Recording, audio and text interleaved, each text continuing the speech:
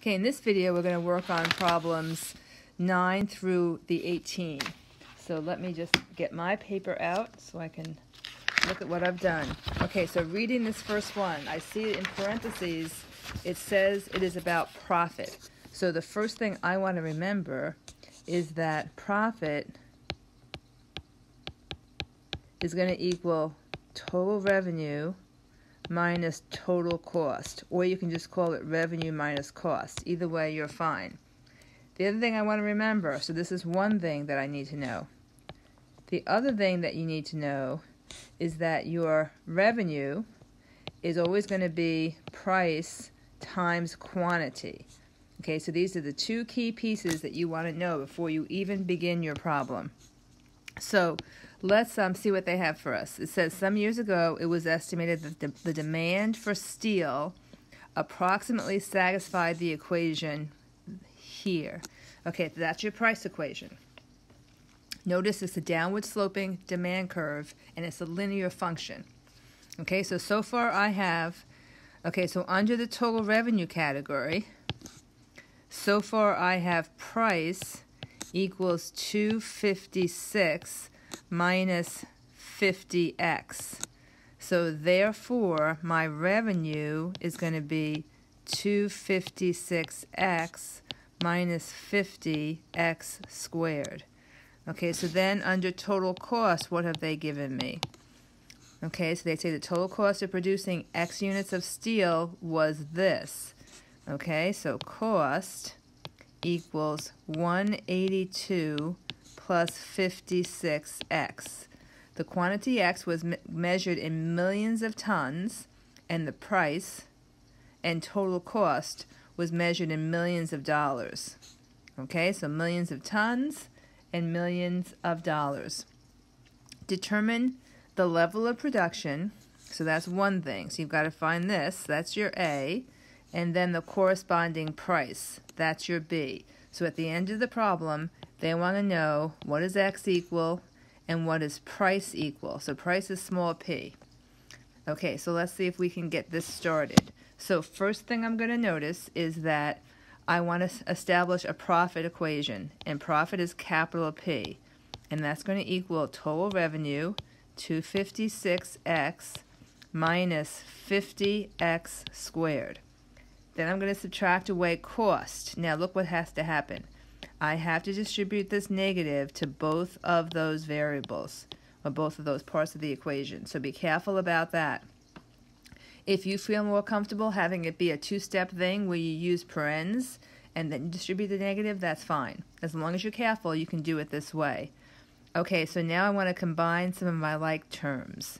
So I'm going to write this again, and I'm getting... So 256, I'm going to put the negative 50x squared in the lead. And then I have a 256x minus a 56x. So that ends up giving me a positive 250x and then minus 182. Okay, so P prime is negative 100x plus 250. P prime prime equals negative 100, and therefore I know my function is going to maximize, my critical value will maximize the profit. So I know I'm heading down the right path. Okay, now set your first derivative equal to 0, and when you do that, you can set up 100x equals 250. So therefore x equals 250 over 100, which is 2.5. So let me just check that. Okay, so I'm going to do some changes here because I've lost my head a little bit. Okay, when I took 256 and subtracted away 56, this should have been 200. So I knew something was amiss. So that's 200. That makes this 200. That makes this 200. Okay, one more change. Just get rid of this. And that makes this 200 divided by 100. So x equals 2. but I know that it's millions of tons, so it's 2 million tons. Okay, so just do your subtraction carefully. Okay, the next thing they still want to know, so this is your A answer. Now they want to know your B answer. Remember, this P is little p, so that's price. So go back up to this, and I'm going to write it out as price because it's hard to tell a capital P from a little p. So price equals 256 minus 50 times the 2. So that's 256 minus 100. So it looks like price is going to be 156. But remember, this is in millions. So it's $156 million. Okay? Per ton. Okay, so that should solve this problem. So notice that I really was careful about defining what profit was. I was very, very careful to make sure that I knew that revenue was not just the price equation, but it's price times quantity. Okay, so that is key. And then as long as you do your subtraction correctly, you should be all set. Okay, let's do the next problem on the next page. Okay, so here is demand, revenue, and profit. And I think I put this on a couple of pages. Yeah, I did. So let me go back. Okay, so until recently, hamburgers at the City Sports Arena cost $2 each. The food concessionaire sold an average of 10,000 hamburgers on a game night. When the price was raised to $2.40, hamburger sales dropped off to an average of 8,000 per night. All right, so what you have to recognize is that they're having you build a demand equation. So this is info to build demand equation. All right, so let's read the first question. Assuming a linear demand curve, find the price of a hamburger that will maximize the nightly hamburger revenue. So for this one, they want you to do a couple of things. You have to find the equation price equals. Then you're going to need to find the x, and then find the price. Okay, those are the three things I'm doing for part A. So for part A, the first thing I'm going to do is set up my little T table, because remember, your demand equations are price equals equations. So this is price, this is x, and I'm going to look at the information they gave me. When the price was $2, I sold 10,000 hamburgers. When the price was raised to $2.40, I then sold 8,000. Okay, so first you're going to figure out your slope. Change in price over change in x. So if I have 2 minus 2.40 over 10,000 minus 8,000, that's going to give me a negative 0.40 over 2,000. Okay, when I reduce this, I can get it to be 1 over 5,000. So just check that if you would. Okay, so that's my slope. Okay, remember your equation is modeled after y equals mx plus b, but instead of having a y, now you have price there. Okay, so far you have found the slope, and that's negative 1 over 5,000. I mean, you can use this also, but I find it a little bit easier to use this form. Okay, so price equals that. Put your x down. Plus b. Okay, your job now is to find your b. So what will I do? So I'm going to plug in the easiest ones. That's the 2 and the 10,000, I think.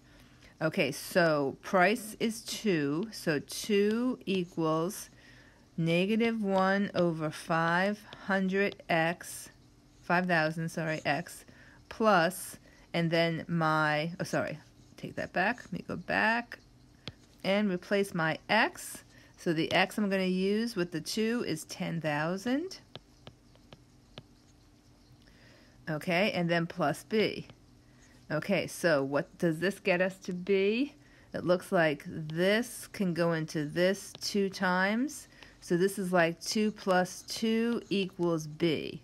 So my demand equation is going to be price equals my slope, -1 over 5,000 x plus 4. Okay, so that's my demand equation. How do you get your total revenue? Okay, total revenue is going to be price times quantity, -1 over 5,000 x squared plus 4x. Okay, so I'm going to make this just revenue. So revenue prime is going to be -2 over 5,000 x plus 4. I'm going to even go to r prime prime, which is going to be -2 over 5,000. Therefore, I know that the critical value I'm getting for x will indeed maximize my revenue. Okay, so I'm up to there. What I want to do next is take my r prime and set it equal to 0. And when I do that, I get a critical value of 10,000. So just check my math because I'm running out of space here.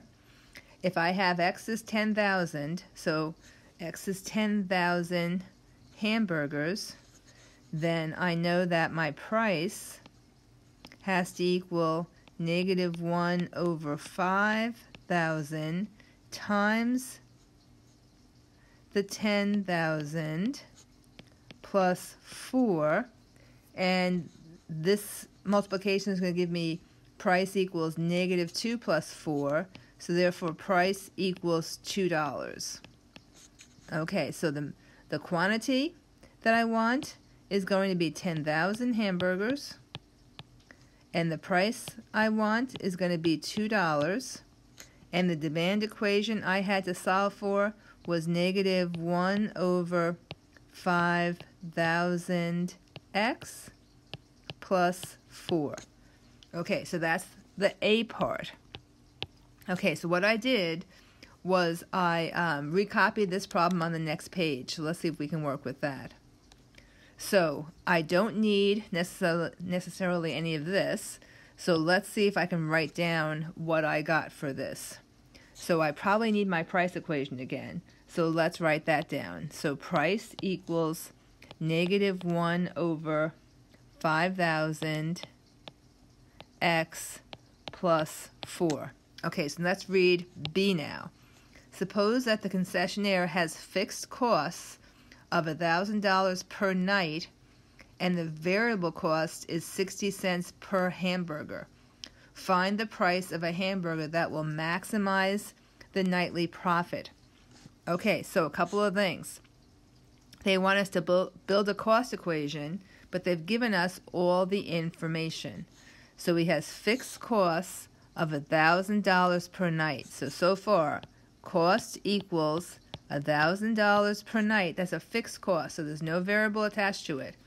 And then the variable cost is 0.60 times x. That's how you build the demand or the cost equation. Okay, here's your fixed costs. That's your y-intercept. Here's your variable cost. That is the slope. Okay, so you want to definitely understand that. So they want to find the price of the hamburger that will maximize the nightly profit. So what else do you have to know? You have to know profit equals revenue minus cost. And you have to remember that revenue equals little p times x. Okay, so we're ready to go. Okay, so profit's going to equal little p times x, so that's going to be -1 over 5,000 x squared plus 4x minus costs. Okay, you've got to subtract both terms. Okay, combine like terms. So I'm going to leave my squared term in the front, keeping it in standard form. Then I have a plus 4x and a minus 0.60x. That's a plus 3.4x, and then minus the 1,000. So let me just make sure that I'm good there. Yep, I'm good. Okay, so now we're ready to take the first derivative. P prime equals negative 2 over 5,000 x plus 3.4. Go ahead and take the second derivative and make sure that what you're doing will indeed maximize profit. That's going to equal negative 2 over 5,000. So that's good. I know that my x that I'm finding as a critical value will indeed maximize profit. Set your P prime equal to 0, and when you do that, you should end up with, in the interest of space, when P prime equals 0, x equals 8,500. So just check that, make sure that that works. And so now what I want to figure out, that's one of the things they needed. They wanted to know how much, well, actually they didn't even want that, right? But you have to get that because you're going to now use your price equation. So I'm going to write out price again just so you know that I'm using a price equation and not a profit equation. Negative 1 over 5,000. The x we solved for was 8,500. Where is this little spot? Okay, so this is 8,500. And then the rest of the price equation is plus 4. Okay, when I do that math, what you should end up with is that price will equal $2.30, and that's a 30, not an 80, so let me just clean that up for you. Okay, $2.30. That will maximize your profit when you consider your cost. Now, does that make intuitive sense? So let's think about this. When you consider your cost, your hamburger sales is 8,500. When you didn't consider the cost, your hamburger sales were 10,000. Okay, so when you consider costs, you've got to cover costs, so you end up having to make fewer hamburgers to do that. So that makes sense. When you didn't consider costs, your price was just $2. When you do consider cost, your price is going to be set higher. Okay, so that's what's happening when you pull in the costs and you don't just maximize your revenue. Okay, let's go on to the next problem. Okay, so here it's a demand and revenue. So the fact that they tell me it's a demand, I know I'm going to have to build a price equation. An artist is planning to sell signed prints of her latest work.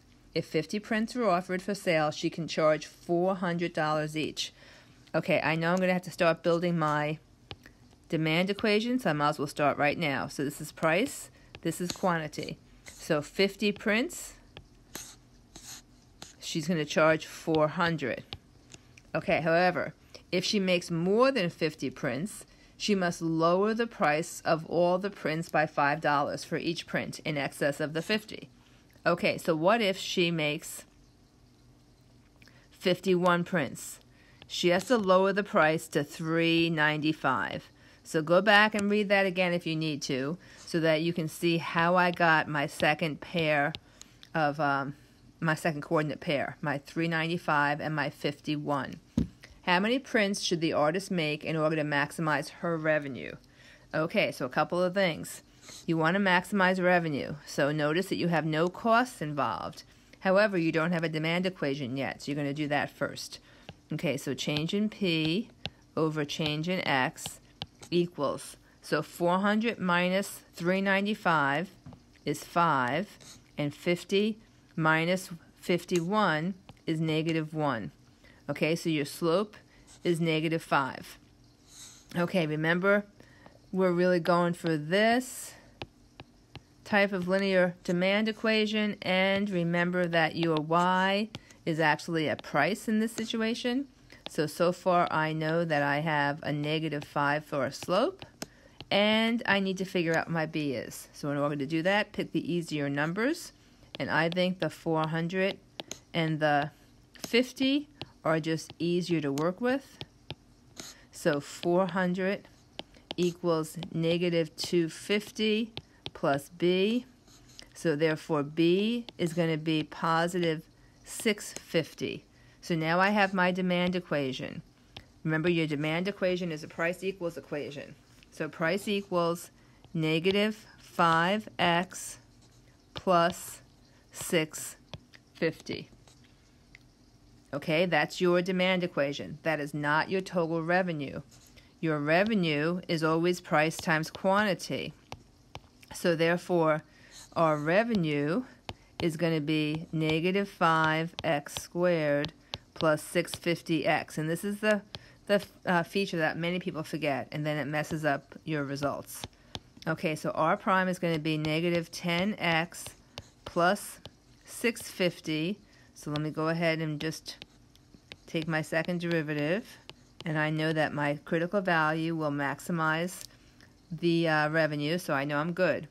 Okay, set your R prime equal to 0, and when you do that, you should get x equals 65. Okay, so she wants to sell 65 prints.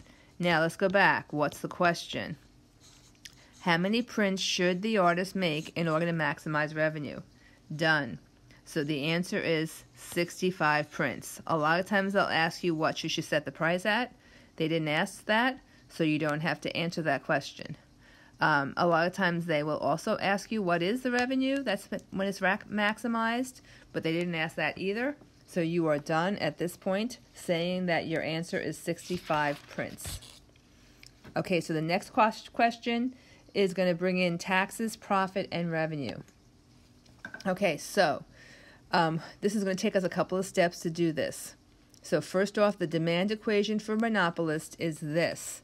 So they're giving you the demand equation. Remember, that's not revenue, that's just price. And the cost function is this. Okay, so the first thing we're going to do, determine the value of x and the corresponding price that maximizes the profit.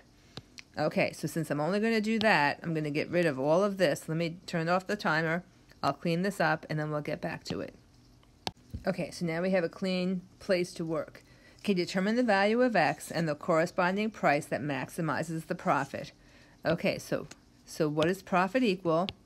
Profit equals revenue minus costs.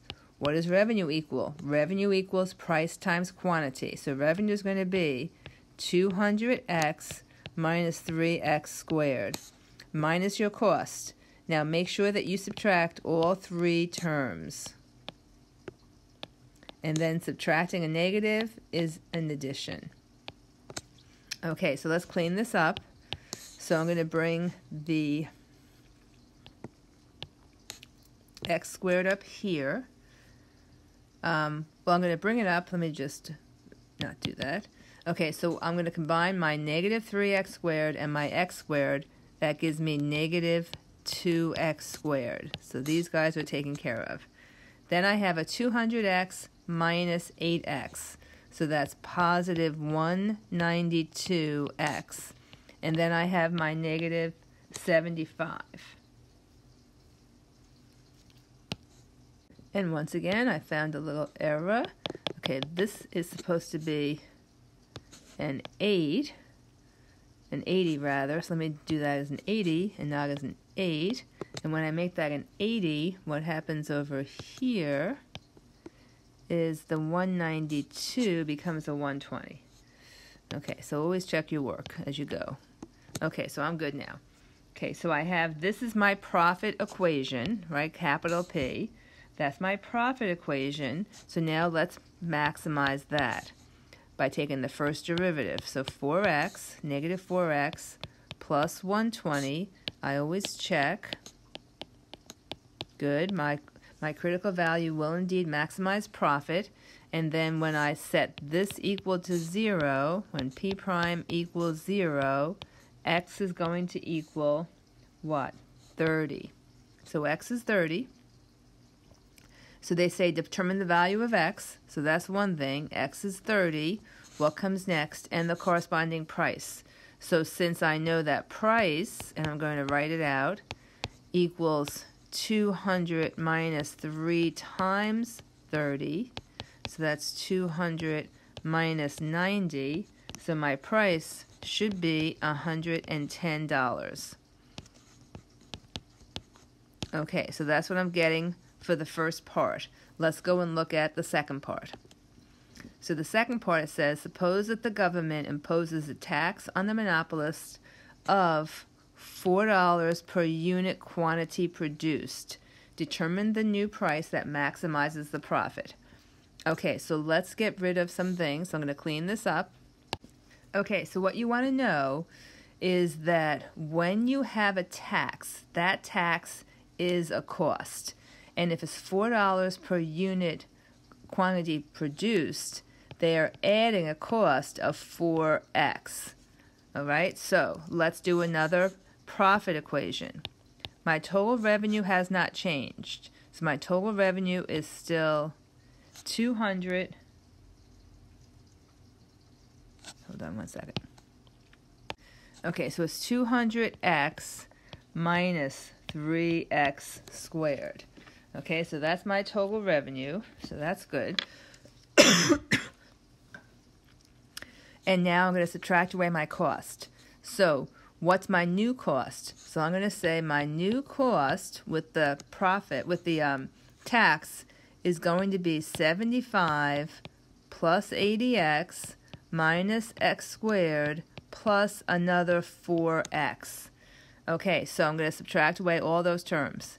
Minus 75 minus 80x plus x squared minus 4x.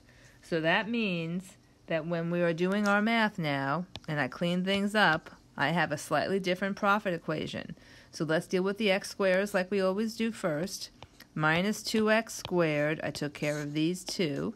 Then I have a 200x minus 80, so that was what I had last time, but now minus another 4. So 200 minus 84 is going to end up being a positive 116x, and then minus the 75. Okay, take your first derivative, minus 4x plus 116. Take my second derivative just to make sure. Yep, that's going to max, so that's good. So now set this equal to 0, first derivative equal to 0, and what you should be getting is that your x in this situation is 29. And your x had been 30 up here. So let me just change this. This had been 30, right? So this was 30, and my price had been 110. So I copied down the wrong thing. So let me do that. Not having a good morning here. Okay, so that's 110. So that's what I had. So now what do I have with the tax? Well, I notice my quantity has gone down by 1. And if you use your price equation, so price equals 200 minus 3 times 29, and so therefore your price is going to be 113. So what happens when the government puts a tax on is the quantity of product produced goes down and the price charged the public goes up. Okay, so the tax actually gets put on to the people buying the product. Okay, so the next part is C, and that is going to be more complicated. It's beyond what I tend to have you do at this point, but I thought it was a very good problem, so we're going to go through that next. Okay, so I'm going to clean this up a little bit so that we can focus on just what I'm focusing on for part C. Okay, so we're going to focus on part C, and part C actually has 2 parts. So it says, suppose the government imposes a tax of $T per unit quantity produced, where T is between 0 and 120. Okay, so this is what the new,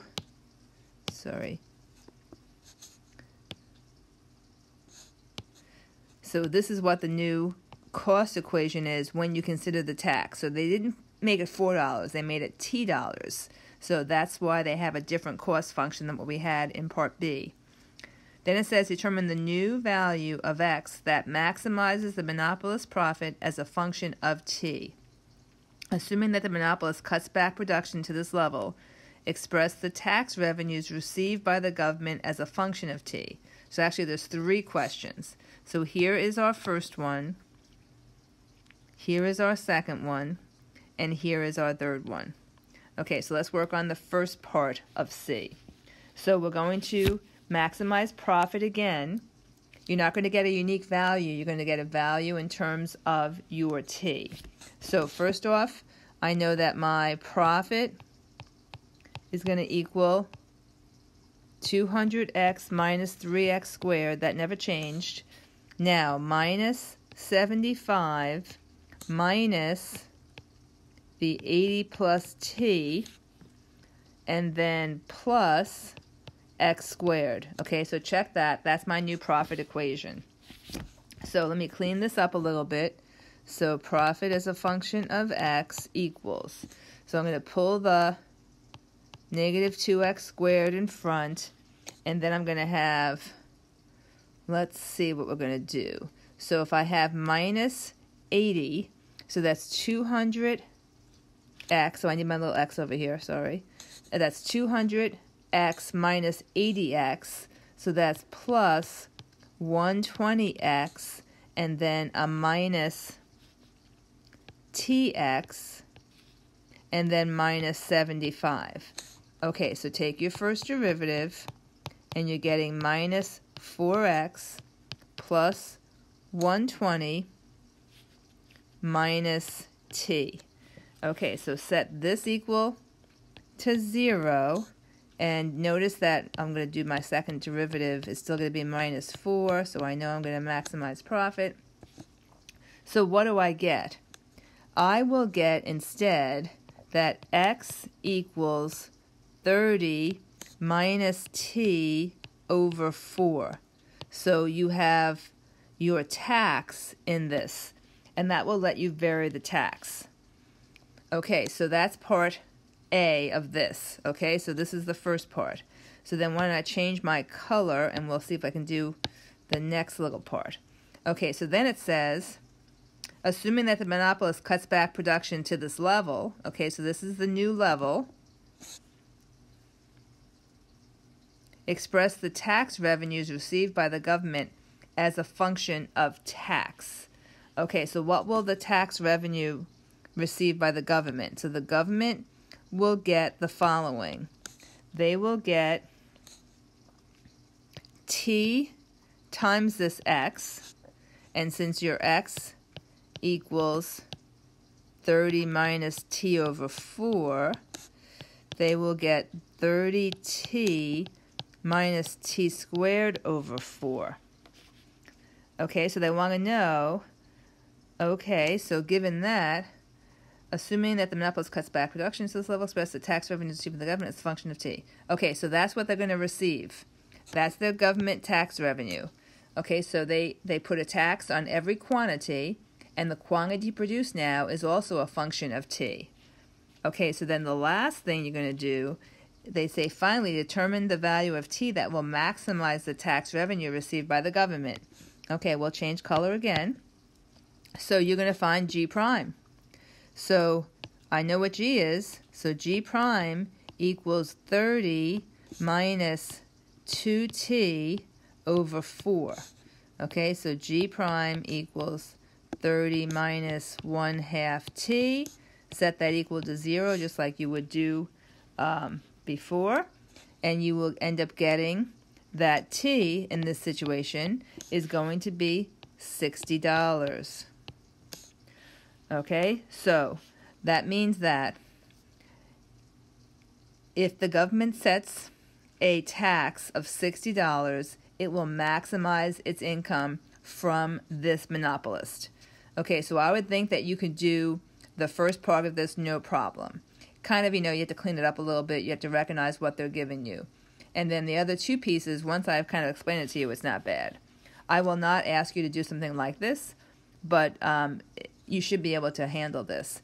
And just to show you that you're maximizing profit again here, see how G prime prime is negative 1/2? So therefore, I do know that it will maximize the profit to the government of charging that tax. And that's the last problem.